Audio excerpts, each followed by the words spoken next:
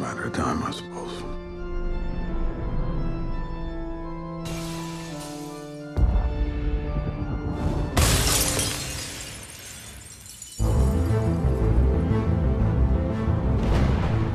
Watchman, one of us died tonight. Somebody knows why. Somebody knows. I heard he'd been working for the government. Maybe it was a political killing. Maybe someone's picking off costumed heroes.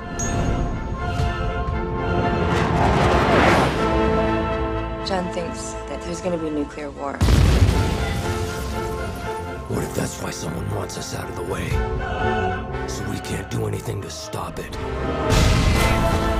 An attack on one is an attack on all of us. Watchmen are over. What do you suggest we do about it? Retribution. We can save this world.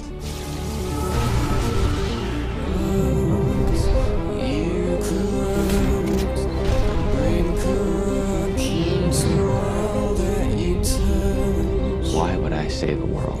I no longer have any stake in. Do it for me.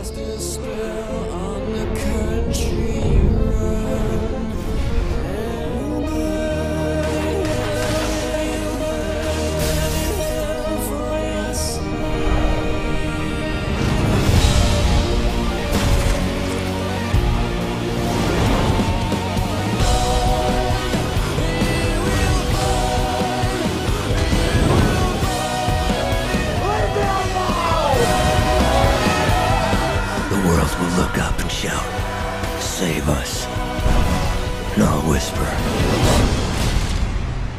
"No."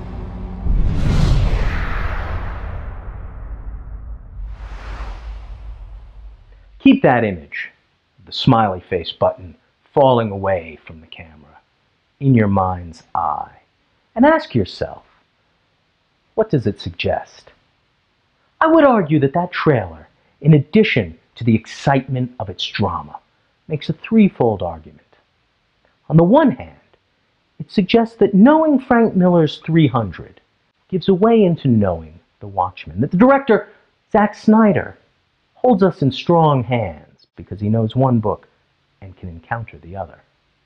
On the other hand, it argues boldly that Watchmen is the most celebrated graphic novel of all time, and in truth, it has been greatly celebrated, for it is a great book. On a third level, I think it suggests that even though we recognize Watchmen as a graphic novel, we can also translate it to film. And in fact, that translating to film brings out some essential quality of the story, which maybe even can be improved upon in its movement in film. What that trailer argues to me is that in some level, media is invisible. We don't need to recognize it. We just need to appreciate the excitement of the story. Yet, if we think about the three main figures of the 1986 trifecta, Art Spiegelman in Mouse, Frank Miller in The Dark Knight Returns, and Alan Moore in Watchmen, I think we can draw a different conclusion about the role of media overall.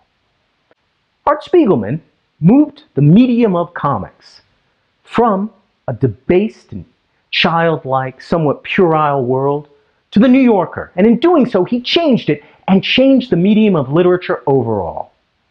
Incidentally, The New Yorker panned Watchmen, and to some extent, panned the book in its review as well. Alan Moore has a different relationship. He too hated the movie. Indeed, in his contract for Watchmen, he had a clause that the rights to the characters would revert to him when Watchmen went out of print. But Watchmen never did go out of print, and so DC always possessed the copyright. When it decided to make a movie, to go ahead with that project, it did so against Alan Moore's objections. He had no control over the property. And indeed, when he got the checks, he passed them on to Dave Gibbons. He refused them. And this brings out Alan Moore's sensibility. It's a counterculture sensibility. It's one that says, this media but not that, books but not film. And in truth, his work has been adapted in a counterculture mode.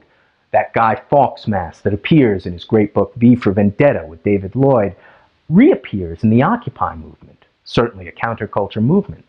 Frank Miller gives us yet a different perspective on media. Frank Miller has embraced Hollywood, loves Hollywood films, worked with Richard Rodriguez in Sin City. Frank Miller despises the Occupy movement, calling them un-American louts. And so, the trifecta makes us realize media, makes us think about how media works. And I think too, that the smiley face can help us think about media. From one hand, the smiley face makes us think about media as an art form.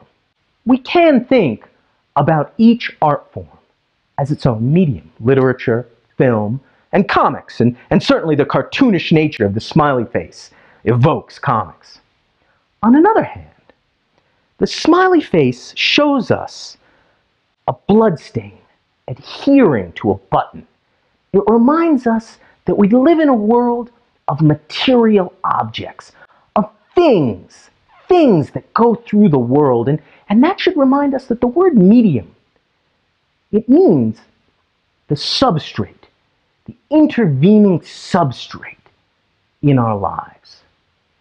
It means the physical object that represents other things, that contains other things. And so the smiley face draws that out as well.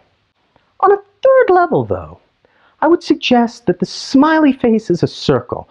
Its button, the eyes, the semicircle of the smile, they all evoke for us a sense of cyclic return. Moore and Gibbons play that out in Watchmen by emphasizing the clock that ticks each chapter by. And so this makes me think, too, that we are surrounded, we are encased by media. And that brings me to this large and abstract sense of media. For media is everywhere. It's news, it's the internet, it's the world in which we swim like fish. It is the water that sustains us. We live in media. And in that sense, it's very easy for media to become invisible to us, like that trailer would suggest, that the media does not matter so much as the story, so much as the ideas in the media. And so the smiley face gives us three definitions of media. One, specific notion of an art form: literature, film, poetry, different media. Two, media is material. It is the substrate that carries stories and art. Three, media is a larger sense. Media is a sense of the world in which we live, a world dominated by words, images, stories. And so I come to my thesis for this module. Art makes us recognize media. Art is a way for us to reflect on the world in which we live, a way for us to consider how it shapes our own perspective. Indeed, it gives us a way to reflect and criticize our own world.